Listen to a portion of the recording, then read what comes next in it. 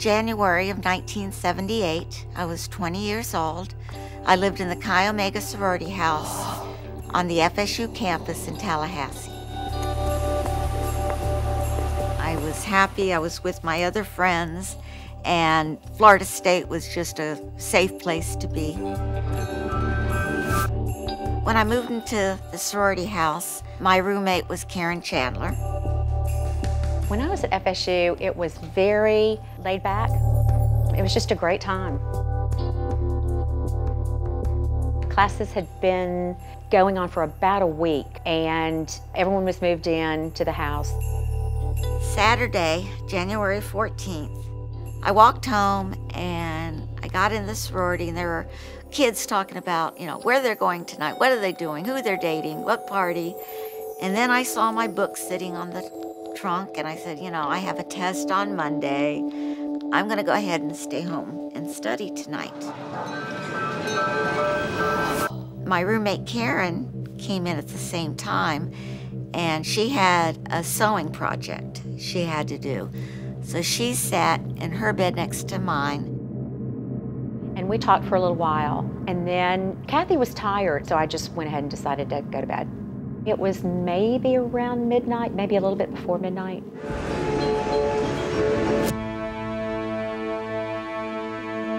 That night, I heard our bedroom door slam open. I was opening my eyes a little bit because it kind of brought me into consciousness. And I'm awake enough to know someone's there. As I'm opening my eyes more and focusing, he raised his arm and he had something in his hand. I thought it was a pipe or a stick. I didn't know what it was. He came down and hit me in the face. It just felt like pins and needles and knives in my face. My roommate Karen was now stirring, and he went over and hit her. I'm still awake and I'm moving. So he came back to my side of the bed, and as I see him raise his arm up, this bright light shone into our room. And this light was a car from one of the sorority sisters coming home from a late date. He got spooked and he left the room. The next thing I remember is the feeling like I was being lifted downstairs. And I remember asking if Kathy was okay, and them saying, she's gonna be okay, you need to worry about yourself. While detectives tried to track a man who slipped into a sorority house. Most co-eds here terrified. They put me on the stretcher, and there was all this noise. There were the lights from the police cars and the ambulance. Police say he simply walked in through an unlocked door. People talking and the radio squawking. They say he was armed with a heavy oak log. And I thought I was at a carnival because my mind went to somewhere I could understand. My name is Kathy Kleiner, and I was attacked by Ted Bundy.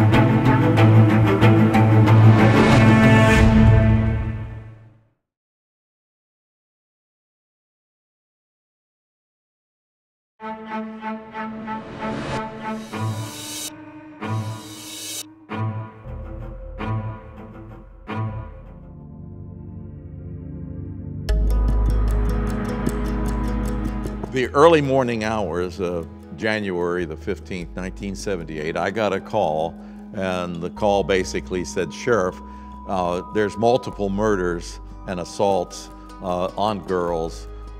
They told me it was at the Chi Omega house. I was stunned.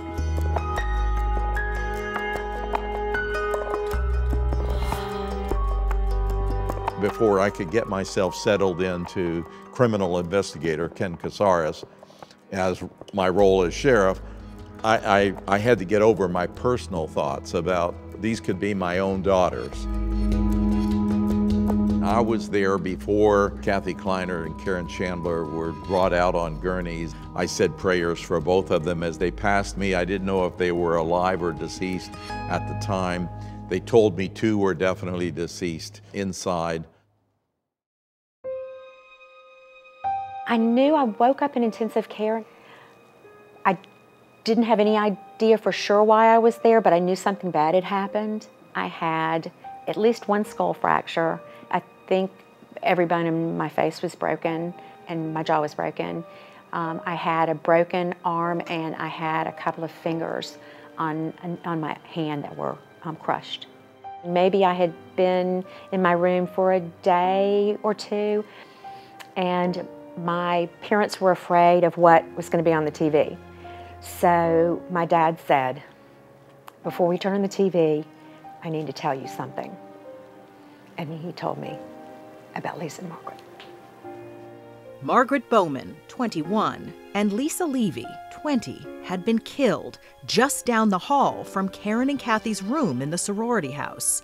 They had both been strangled, beaten, and sexually assaulted. I can't imagine how horrible that was for their parents. And it was very hard because I really couldn't express my grief and my sorrow to their families. My jaw was broken in 3 places, here, here, and here. It was hanging on this joint, the jaw. What they did was put my jaw back together and wire it shut. In the hospital, Kathy could remember nothing about the attack. She says those memories have slowly come back to her over the years. I remember the detectives were in my room, first off, before my family even showed up, asking me questions, but I was not able at all to help the detectives. It was just a big blur to me. But it turned out the Chi Omega house had not been the only crime scene that night. We were outside that evening when all of a sudden I get a radio communication from the sheriff's office that there is something going on at a duplex. A young lady who lived there alone, and the next door neighbor hearing some beating, some sounds. This is going on less than 6 blocks away. I sent an investigator there and found Cheryl Thomas on the floor in blood and had been beaten badly. Cheryl Thomas was a dance major at FSU. Like the Chi Omega victims, she suffered severe head injuries and was taken to the hospital in a coma. I thought, could this be the same individual? And I said, how? We've got such a police presence. How could that person go just a few blocks and strike again? It was inconceivable. I got a call from Colorado about an escaped criminal named Ted Bundy. I was familiar with the name. They said, do you know Ted Bundy? I said, I've heard of him. Theodore Bundy, a suspect in the rape murder cases of at least 36 young women in California. 36 rapes and murders, mostly in the West, over a 7-year period. They said, we don't know where he is. Bundy was on the FBI's 10 most wanted list. And I wrote his name down on a legal pad in my car, Ted Bundy. It was the first name associated with the murders in Tallahassee. Ted Bundy was known to lure women away with his charm and then abduct them or pick them up at a bus stop and say, can I give you a ride? I did not think that the method of operation of this case was anything near similar except for an attack on girls. So I did not take that at that time as serious. When I woke up in the Tallahassee hospital, I couldn't really tell you who I was or where I was. I know I had head pain and my face was very swollen. My mom and dad had to tell me what had happened because I really did not know. I couldn't remember what happened, and they had to slowly break the news to me, Cheryl, you were attacked. Cheryl's jaw was broken in 2 places, her shoulder dislocated, and she had 5 skull fractures, leaving her permanently deaf in her left ear. I felt very grateful because obviously if I had not had the 2 neighbors next door to call that night when they heard me crying and a beating kind of sound, I know I would not have survived. As the news sunk in across the FSU community, Cheryl remained in the hospital. Karen recovered at her parents' home nearby, and Kathy went home to South Florida. I was flown down to Miami with my family. My parents took me to an oral surgeon and had to re-break my jaw because it was not going to be lined up correctly. So now I had to be wired shut for additional 9 weeks. It was so depressing. When you have your mouth wired shut, you have to always wear nail clippers on a necklace around your neck. Because if you ever start choking or anything, you have to be able to cut the wires and be able to breathe. As Kathy and her fellow survivors healed, Sheriff Casares looked for ways to put the person who did this to them away, searching for clues in untraditional places. I did a personal examination of Margaret Bowman and Lisa Levy. When I examined both of the bodies, I found what I think was the most significant piece of evidence, and that was a bite mark. And that bite would potentially be able to be compared to whoever we found. To me, it was almost like he was leaving whoever it was a signature.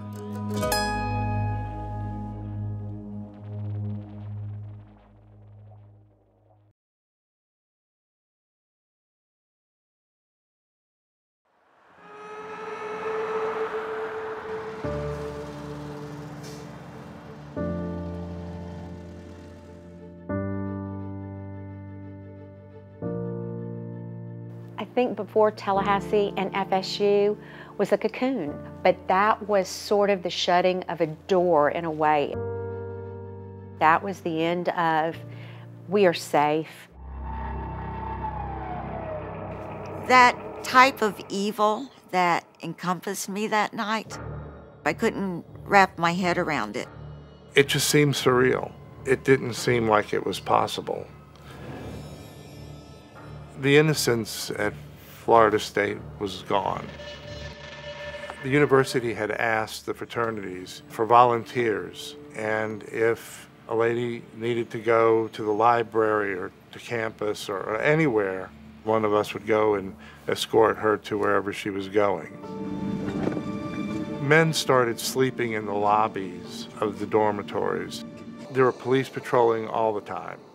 For that month, no one knew if they were sitting next to the person that had committed the crime. I mean, if they couldn't tell you who did it, how could they tell you who didn't do it? As January 1978 stretched on, police were stumped. Although they had bite mark evidence, they had no one to match it to. Within a few weeks after the sorority sisters were murdered, we had information that a 12-year-old, Kimberly Leach, disappeared from her school. So we thought, could it be possible? But this was a 12-year-old girl. We're dealing with college students in a sorority. Kimberly Leach disappeared from Lake City over an hour away. Her body later found by a nearby park.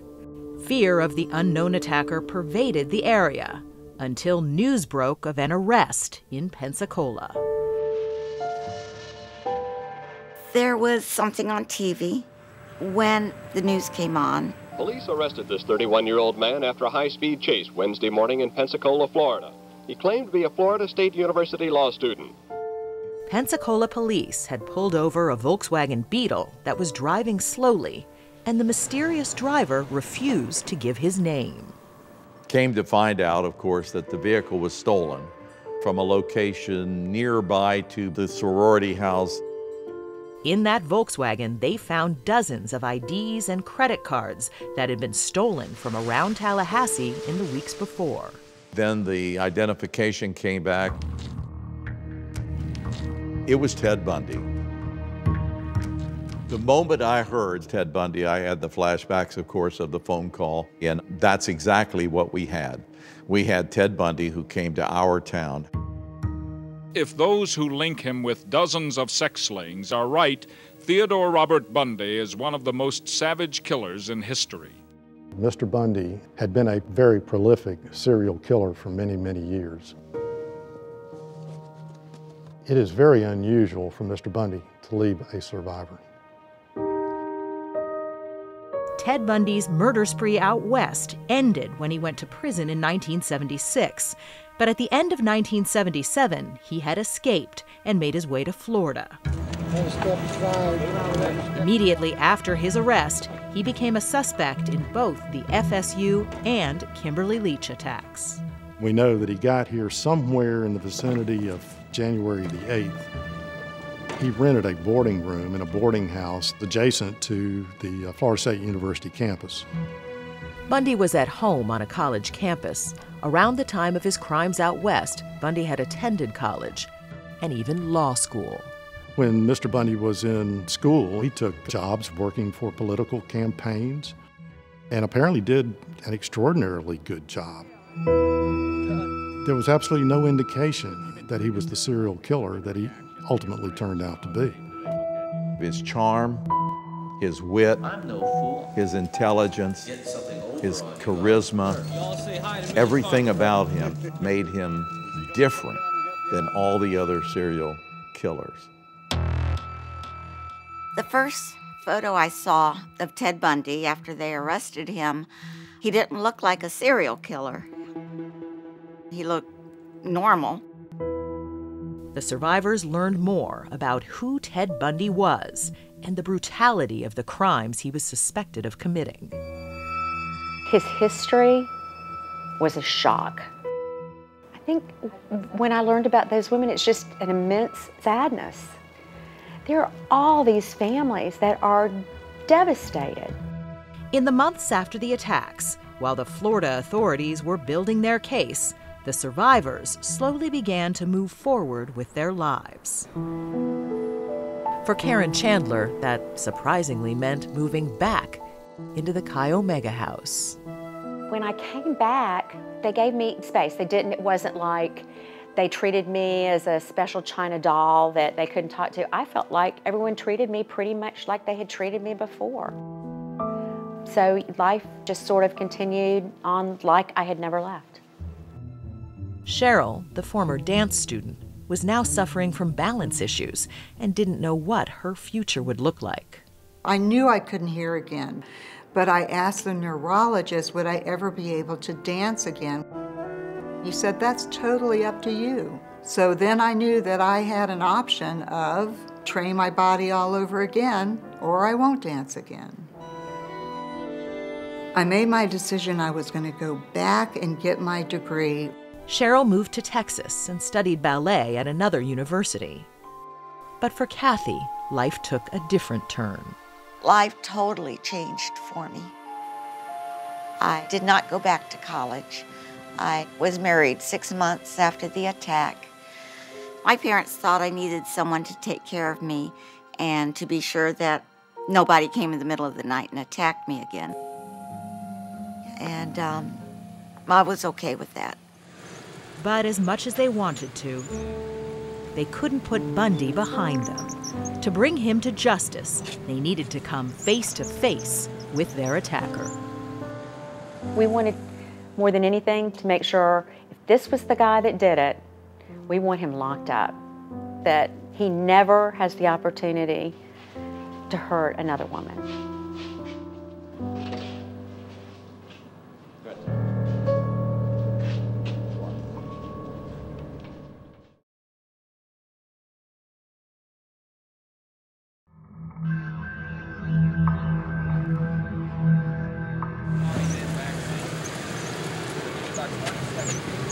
FBI agents and Florida police are questioning a man by the name of Theodore Robert Bundy. With every passing day, the media grew increasingly fascinated with alleged serial killer Ted Bundy.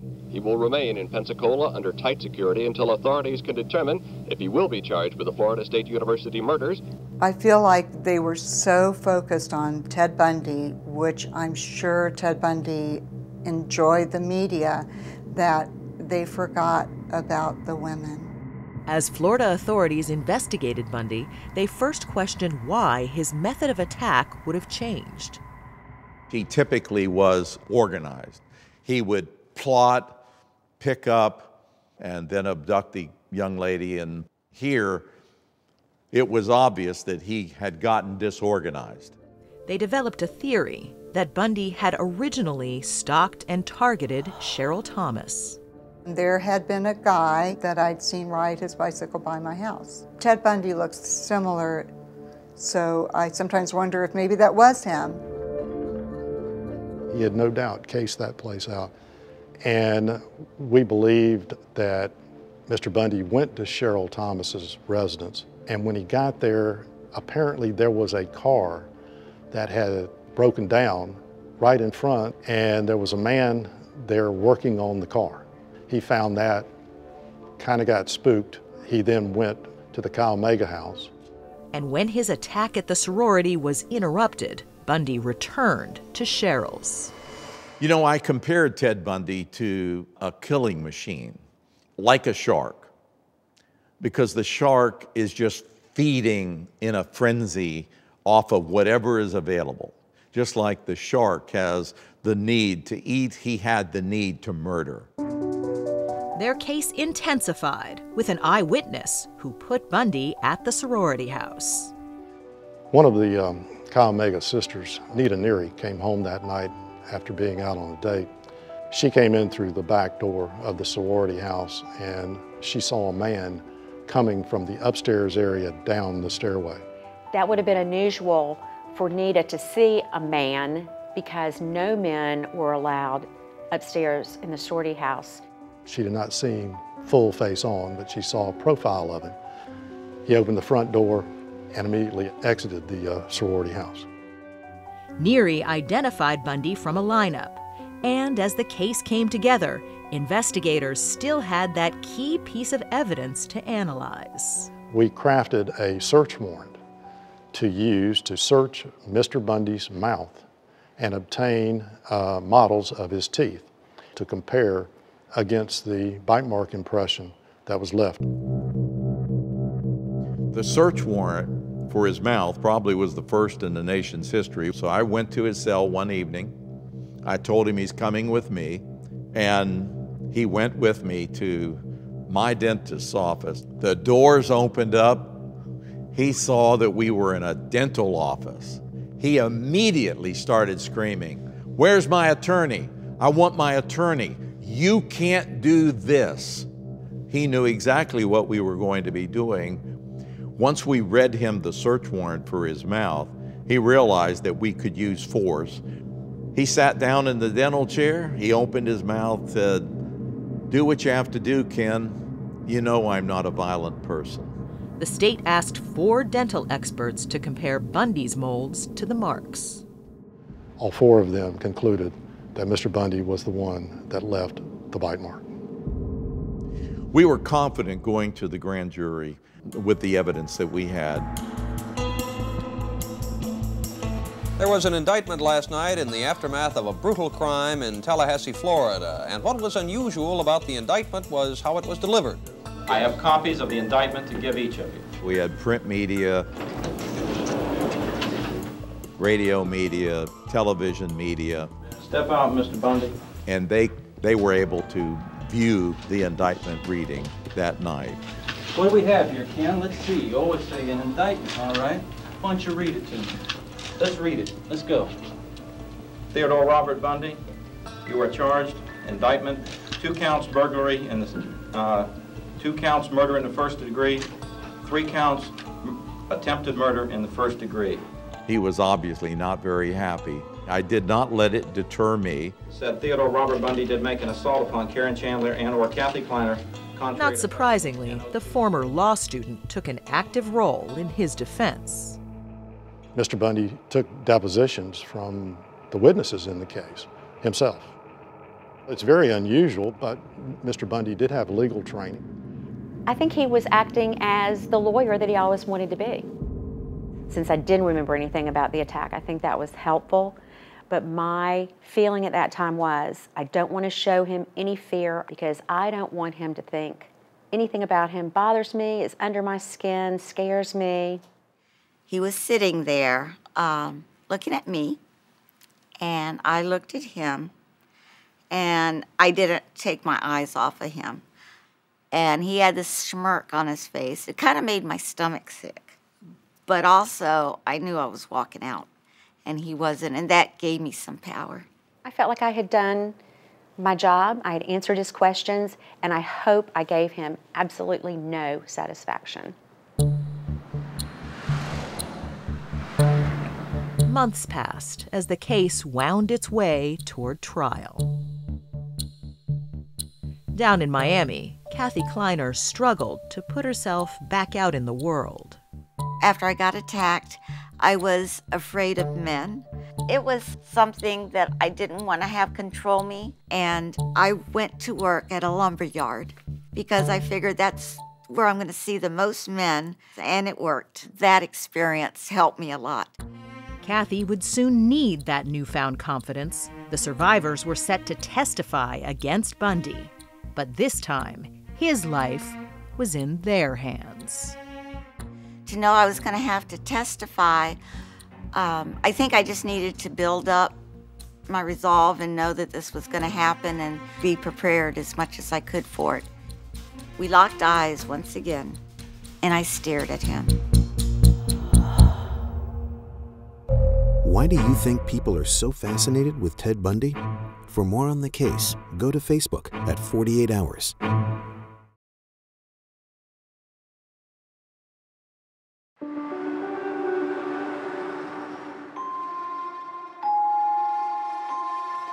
I think I always knew that I was going to have to testify in court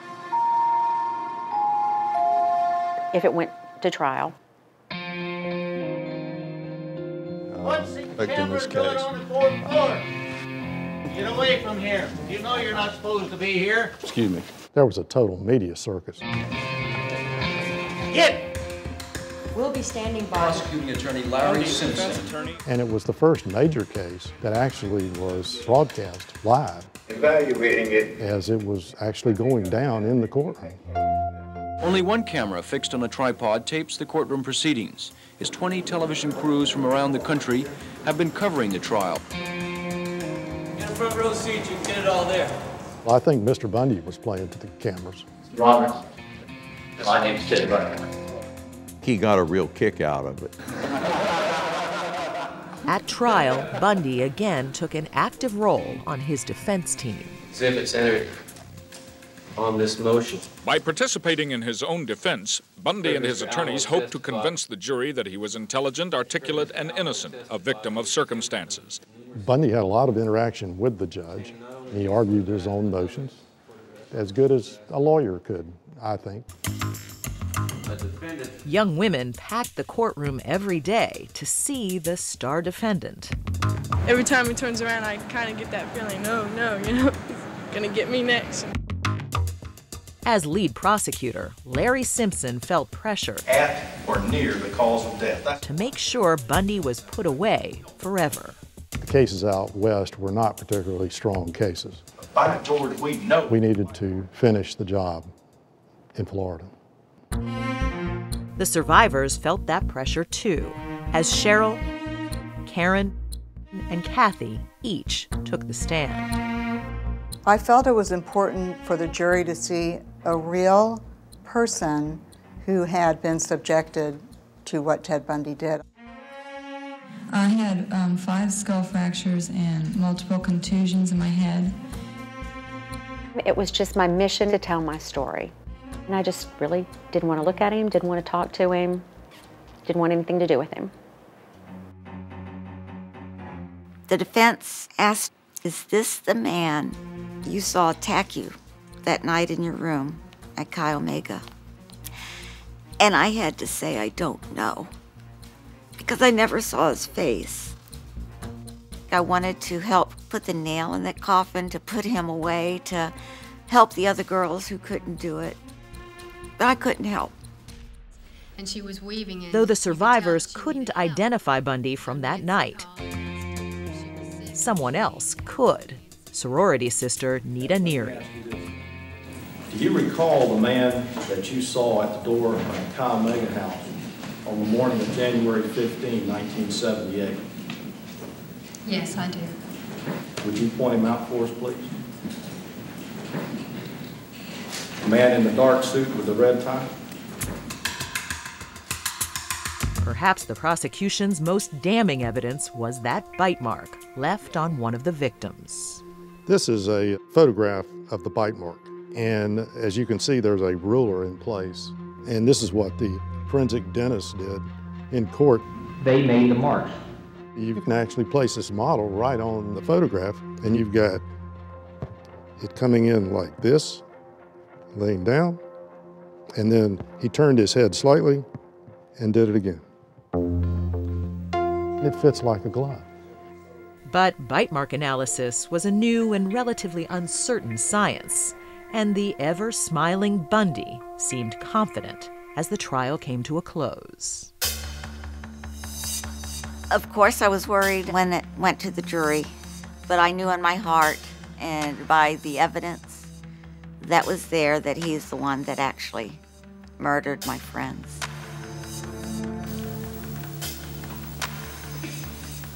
So the jury was out a little less than 7 hours and returned a verdict. We, the jury, find the defendant guilty as charged. A verdict that was guilty as charged on all counts. He was convicted, and now whatever sentence he got couldn't be bad enough, as far as I was concerned. It is ironic that he ended up in Florida because we were a very active death penalty state. It is hereby imposed the death penalty. He was sentenced to death on my birthday. I don't believe the death penalty should be a willy-nilly kind of thing, but if he had gotten out, there were women that were going to die. I have no doubt in my mind.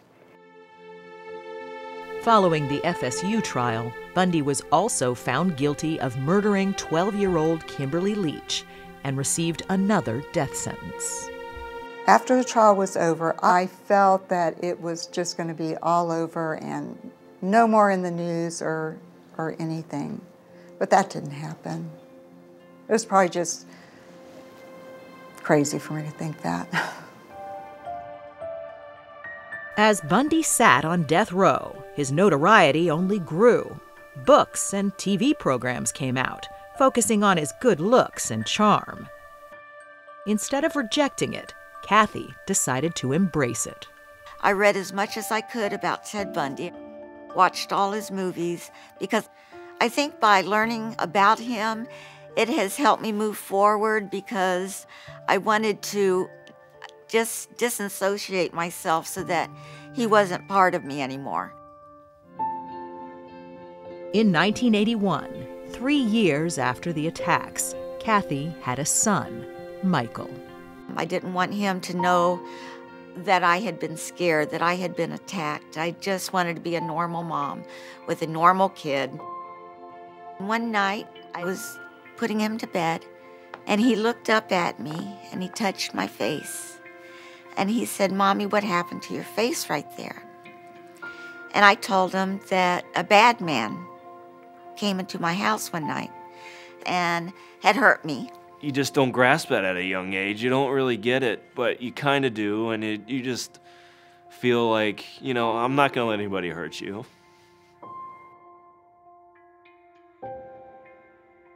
I felt that it was important to keep her safe.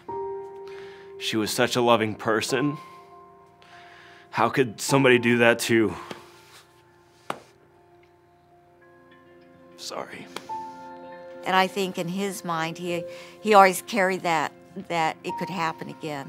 And would I be there, you know, to help my mom?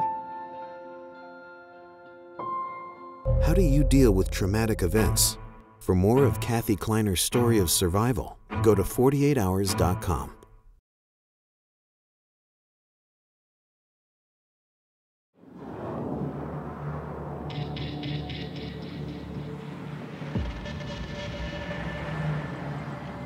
For most of the 1980s, Ted Bundy sat on Florida's death row, appealing his convictions.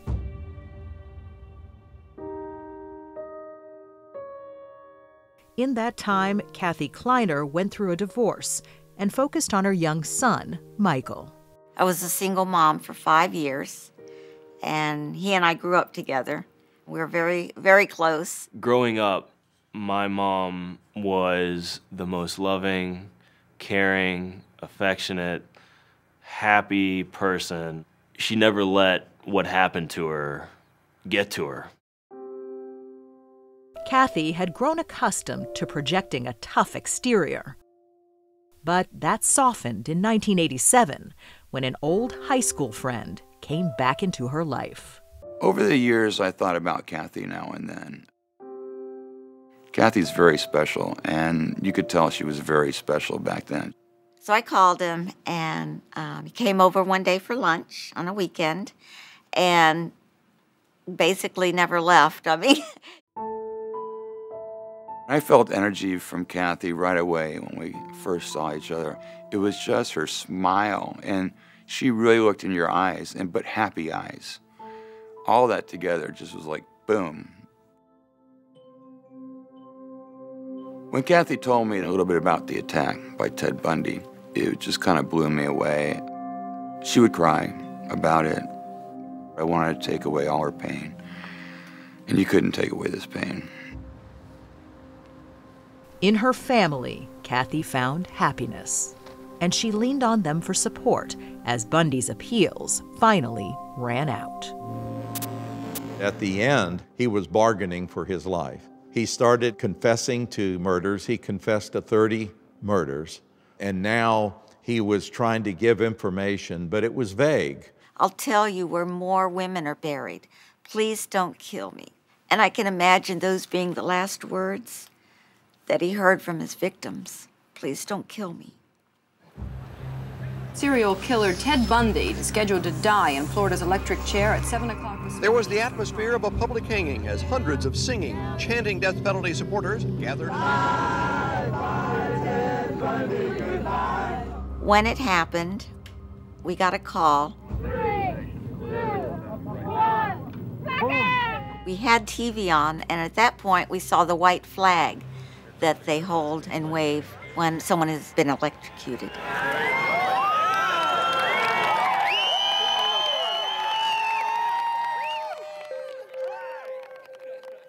Scott and I were sitting on our little sofa in my condo, and I cried, and I cried, and I cried for all the victims that could not see this.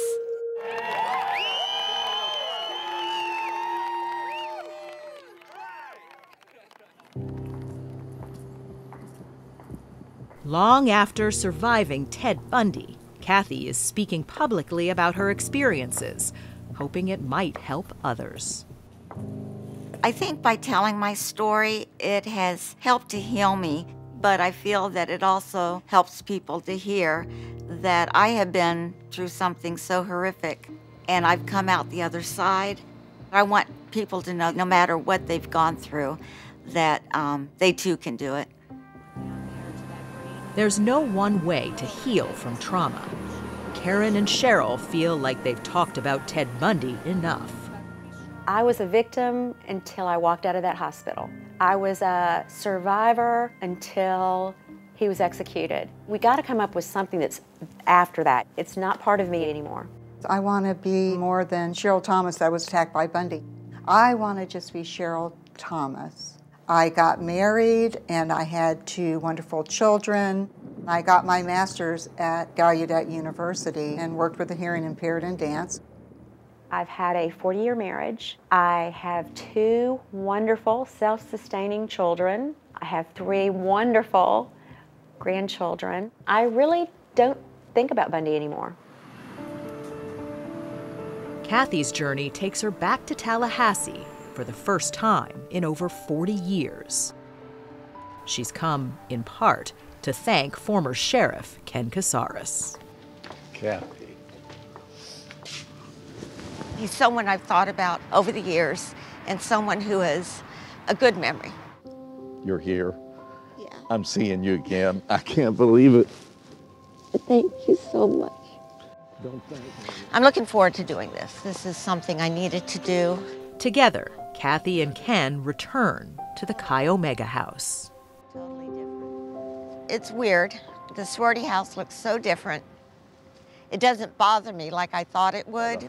And your room was on the back side. Yes, that's right. Yeah. It's okay to be here. I'm okay. And I'm with Ken, so he's given me strength. Well, thank you. Through everything, life goes on. You have to keep it going. This case is about probably over 100 victims that lost their lives because of Mr. Bundy.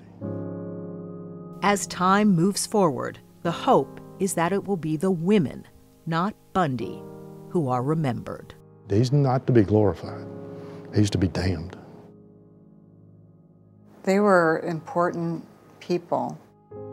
They were people just like me. Living, breathing people that had futures, and they're gone. And we only remember this inhuman thing.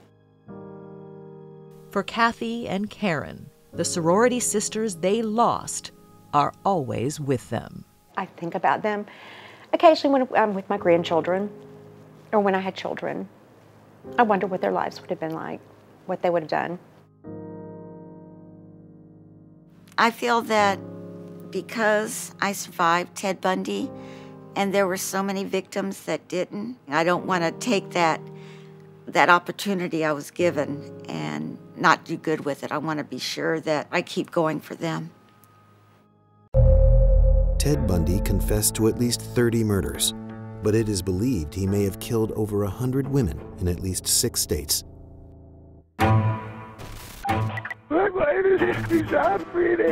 Did a couple's massive home renovation project lead to murder? Did you guys get into an argument? Is it possible that without this house, Shanti might still be alive? I think that's completely true. 48 Hours, next on CBS.